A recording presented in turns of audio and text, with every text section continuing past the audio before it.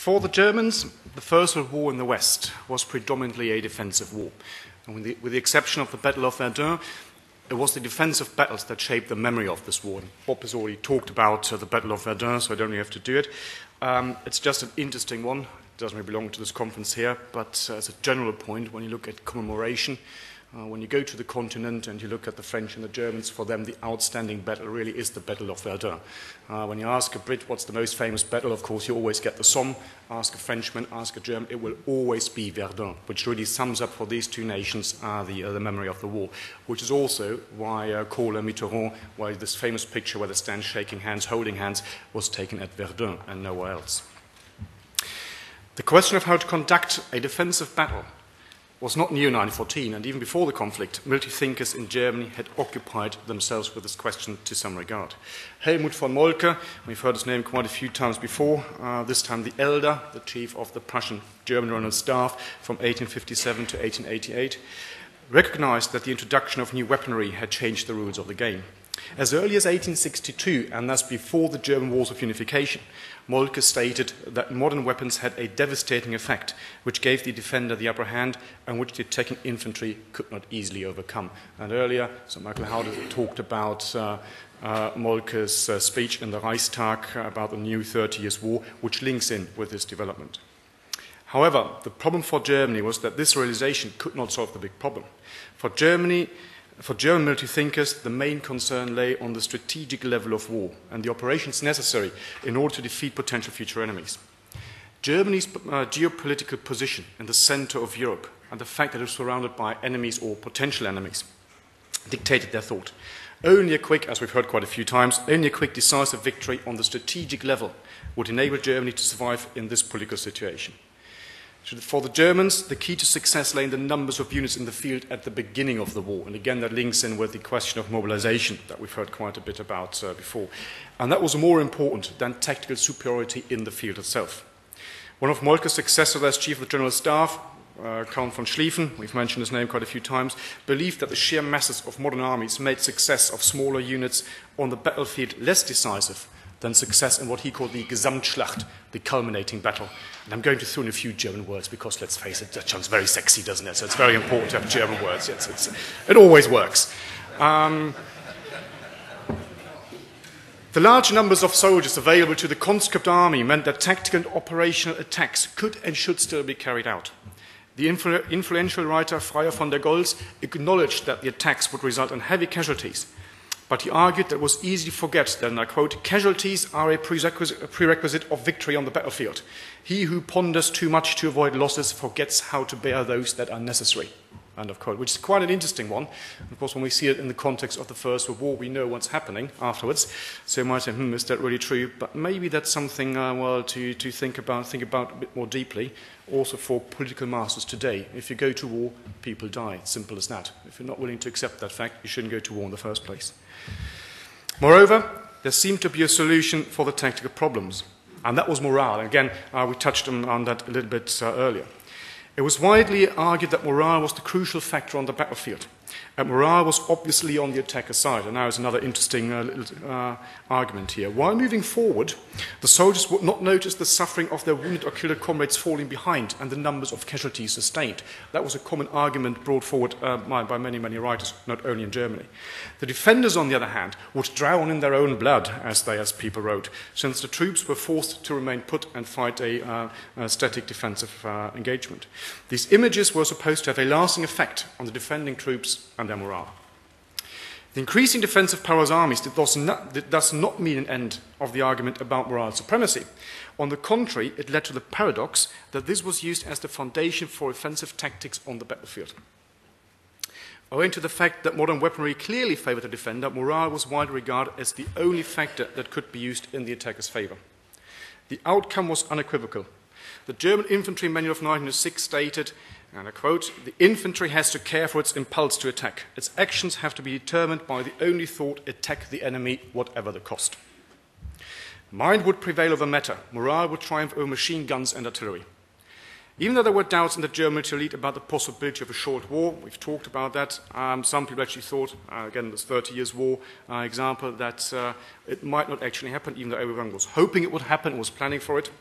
The underlying ideas of this concept included prevailed. Strategic and operational matters triumphed over tactics.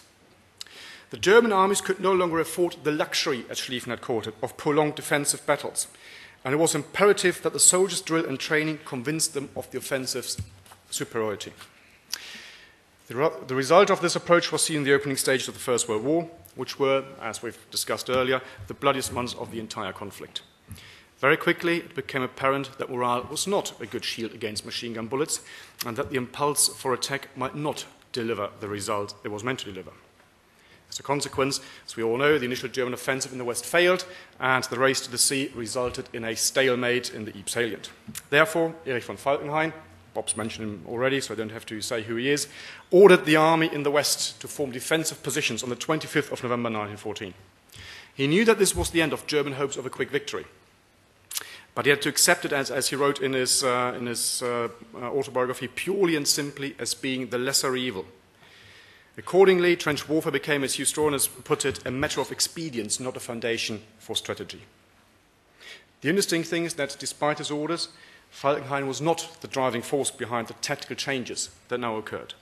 In a study for the Weltkrieg series of the Reichsarchiv, the official history of the year of the war, a member of the research team, Wilhelm Solger, pointed out that the OHL had been only partly responsible for the adoption of trench warfare. The real changes, Solger argued, took place under the guidance of the units that faced the enemy, especially in the West, where the armies faced much higher pressure from the enemy. Accordingly, the changes from the war of movement to trench warfare were a bottom-up development and took different forms.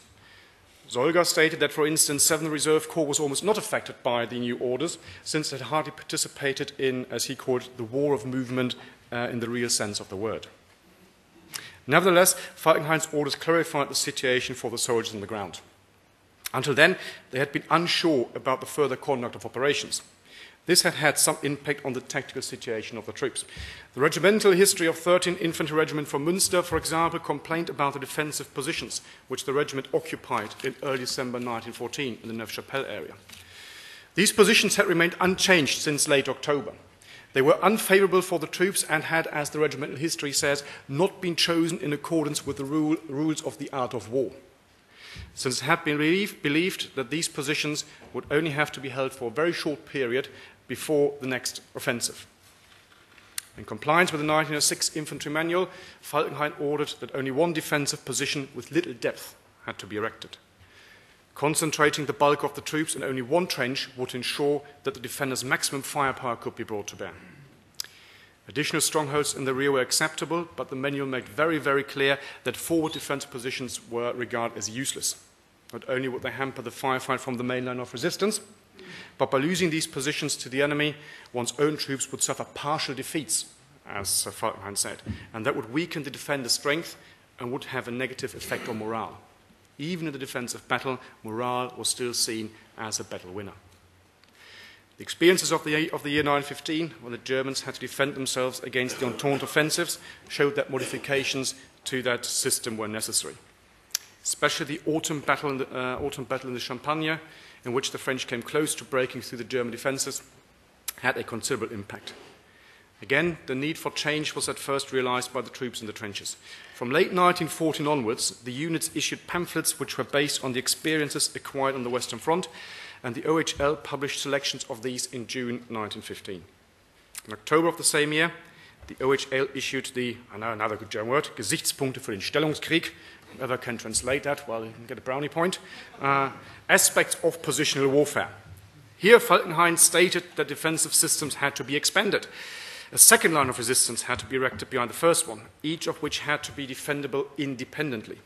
The second line of resistance should be erected so far to the rear that the enemy would not be able to hit it with concentrated artillery fire, and then an attack on the second line of defense would demand a new deployment of the enemy's infantry and artillery.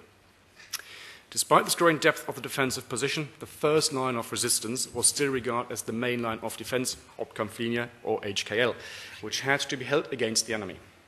It was here that the enemy's attack should be repulsed. In order to achieve this, Falkenhayn still demanded that the line of the resistance be strongly manned in order to achieve the highest concentration of firepower possible.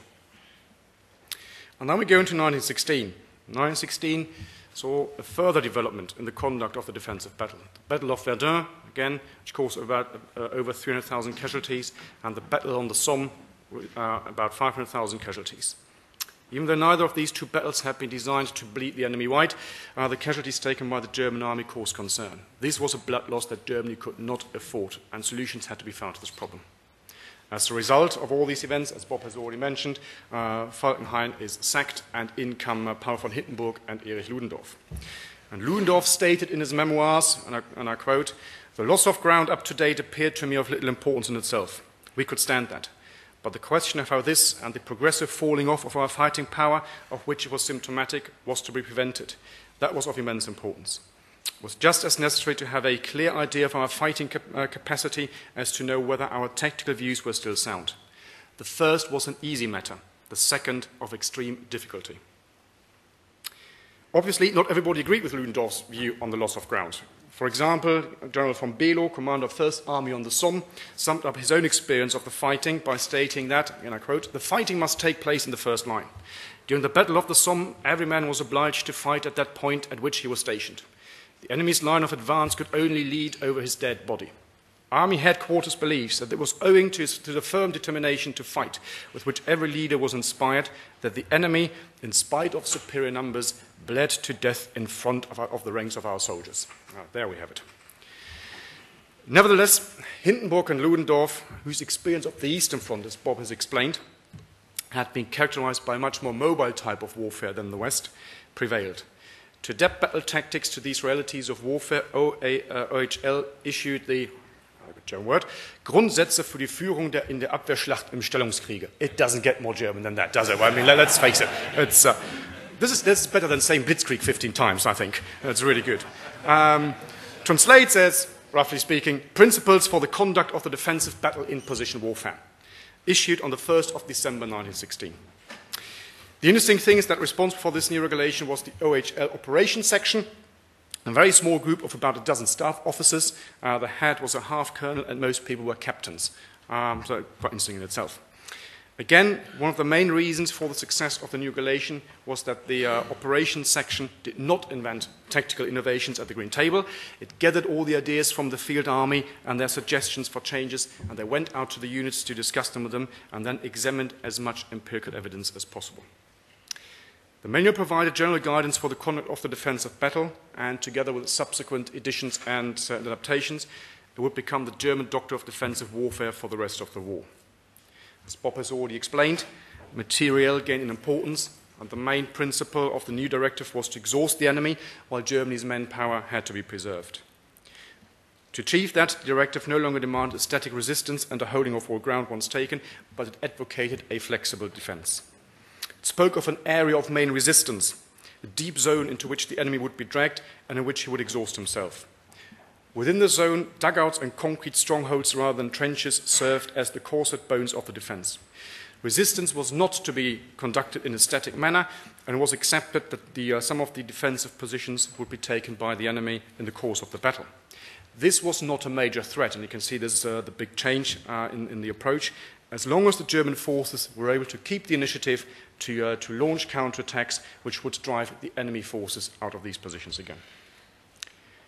Throughout the next 2 years, the Germans re-examined their doctrine, revised it, and adapted it to local conditions. And it's probably correct to say that this flexibility was the strength in the German attitudes towards doctrine. To the German tacticians, doctrine was a means to an end, not an end in itself. The result of this approach was that the Entente had gained very little ground in 1917, but it suffered very high losses in man and materiel. The Germans, of course, had suffered too, and some of the developments and changes on the Entente side had caused pretty big problems for the Germans. For instance, the bite and hold tactic used by the British, and also the tank. We have to mention the tank. That had a profound impact on the tactical battle, and which initially caused the Germans great problems. We only have to think of the Battle of Cambrai. Nevertheless, the Germans had preserved enough strength not only to continue the war into 1918, but also to knock Russia out of the war. The German elastic defense in depth on the Western Front had proven its value, and without it, it seems at least doubtful whether Germany would have had enough reserves to achieve victory in the east and to launch offensives in the west in 1918.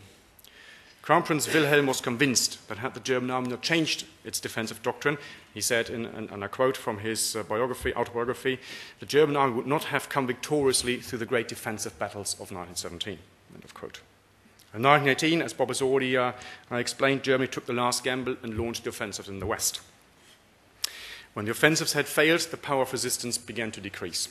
On 21st of July 1918, Generalmajor Lossberg, an expert on defensive warfare, sent a report to Ludendorff stating that German forces were very weak.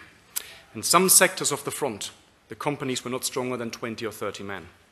Moreover, the artillery had hardly any shells left, so that the infantry could not expect much support from the guns in defensive battle.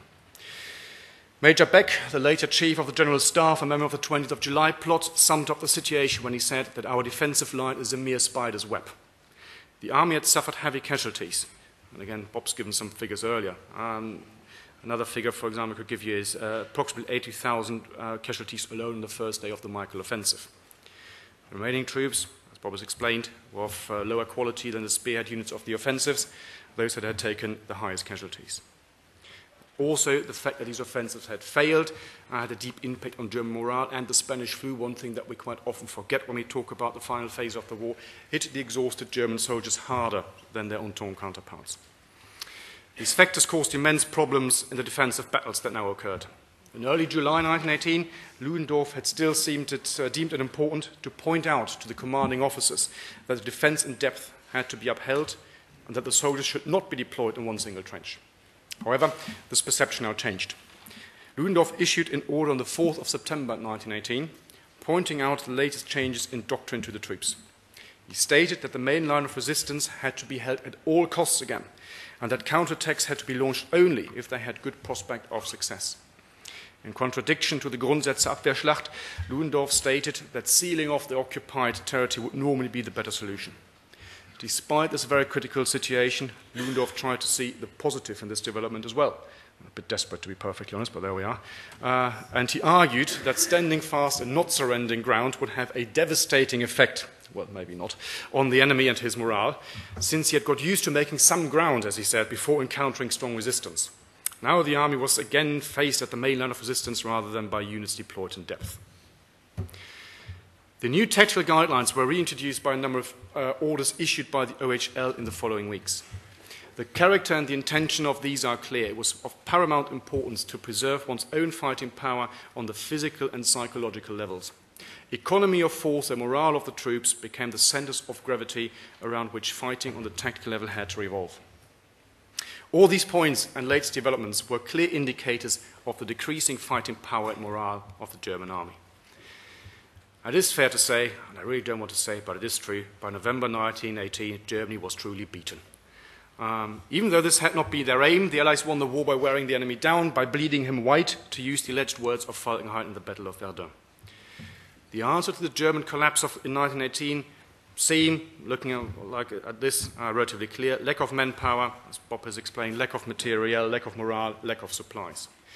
Perhaps the question should not be why Germany surrendered in 1918, but the question might be how the German army in the West managed to fight on for so long. Perhaps, open for discussion, the main answer to this is the intellectual and doctrinal flexibility, which was on the whole, now I can hear people howling, I would say was greater than that of the enemies. However, and that's an important lesson to remember, and we've talked about it this morning, this relative superiority on the field of battle was not enough to win the war. And it wasn't enough to win the war in 1918, and of course it wasn't enough to win the war in 1945 either. So German tactical and operational superiority was not matched by, well, strategic thinking or good policies, and that, of course, you might say, was the doom of the Germans in the First and Second World Wars. Thank you very much. Thank you very much.